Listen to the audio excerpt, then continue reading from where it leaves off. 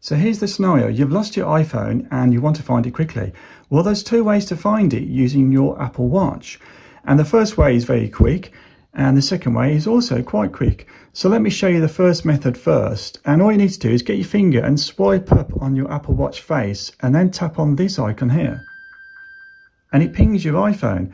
And you need to keep tapping it to keep pinging your iPhone. And my iPhone is over there behind the cushion. And here it is.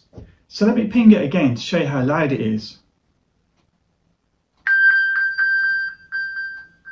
And it's quite loud, so you should be able to hear it all around your home. But what if your iPhone is out of audible range? How do you find it then? Well, this is where the second method comes in. And you do that by tapping on the crown button on your Apple Watch to get you to the Apple Watch app screen.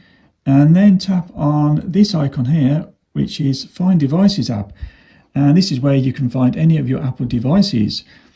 And so if we scroll down to my iPhone, and my iPhone 13 mini, and tap on that, and it gives us a map showing us the location of my iPhone.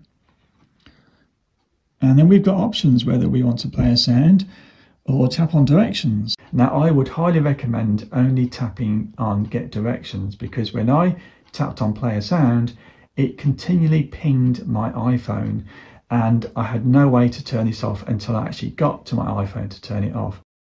So if we scroll down, we're given some transport options, and I'm going to tap on walking, and now I'm given an estimated time of arrival. So I'm going to tap on that, and now I'm given a route to find my iPhone.